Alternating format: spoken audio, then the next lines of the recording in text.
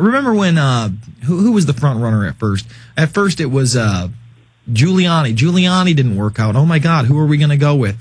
Oh well, maybe we'll go with McCain or Romney. But why don't we try to promote this Huckabee guy too? And Huckabee got big time promotion from the establishment. He started hitting the covers of all these magazines that really Ron Paul should have hit. He had the real grassroots support.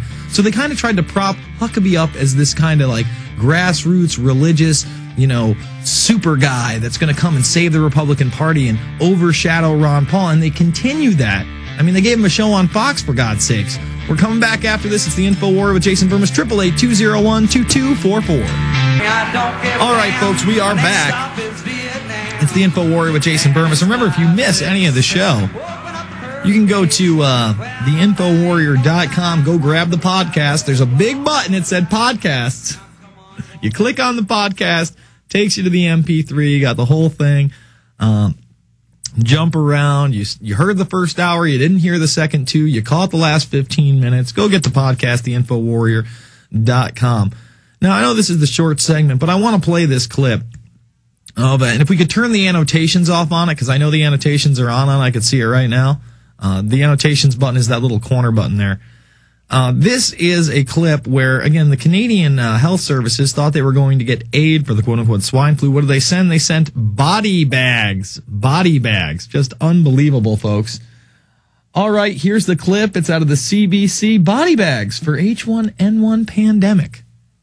The specter of death from swine flu has become part of Canada's readiness plan. In a stunning development, Health Canada shipped body bags to at least 2 First Nations communities in Manitoba. The leaders there are shocked by the decision and offended on more than one level.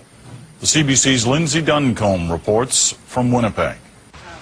For months, chiefs from northern Manitoba have been waiting for supplies from Health Canada to help fight the swine flu. They didn't ask for these. We feel rejected. We're abandoned as an isolated community. The chief says body bags, 30 of them, were delivered to Wasagamak, possibly along with antivirals and hand sanitizer. At least 2 communities in northern Manitoba received body bag shipments, Wasagamak and God's River First Nation.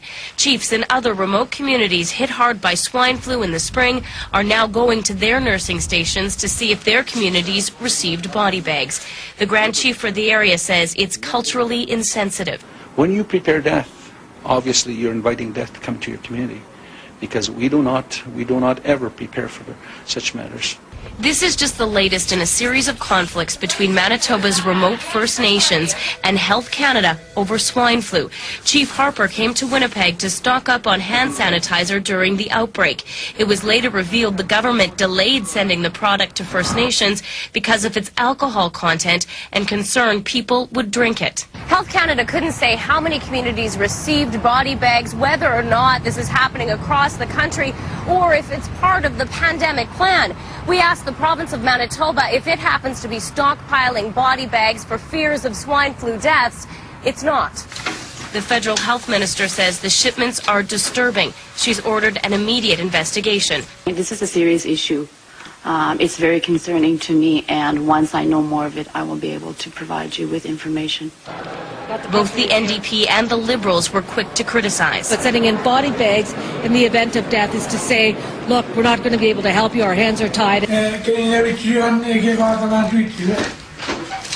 No one was at the Health Canada building in Winnipeg when Chief Jerry Knott got there to return the bags. He left them on the doorstep. Return to sender.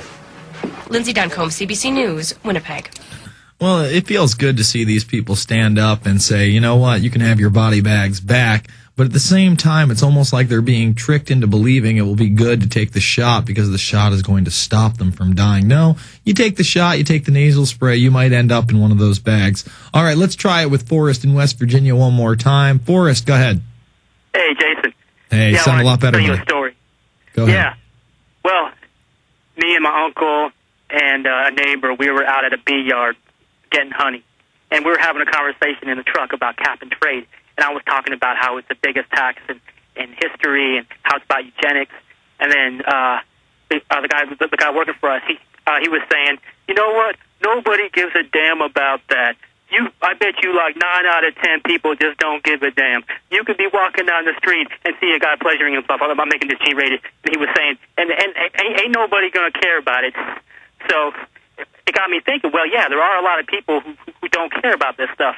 But when we build rapport with people and learn about what they're into, and then talk to them about it, and then we let them know that what they're into, their hobbies, might be at stake of not being around anymore because of the New World Order plan for America, I think that'll like open up some hearts and minds to like. Well, I agree with you there 100%, man. I mean, again, if you can build a bridge, if you can find some common ground with somebody, and you can make them realize how dire this is. I mean, I'm going to put it point blank for people. All right, I do this because the information that I have found shows me that the elite out there want a one-world government with a slaved chip population, and oh, by the way, a lot of them are occultic pedophiles. Yeah, that's why I fight against this. And I can't just come up to somebody and say that. We've got to build a rapport. We can find some common ground, and eventually I can drop some of that knowledge, and hopefully they can take action as well. I thank you for the call. We're going to keep taking your calls. 888-201-2244.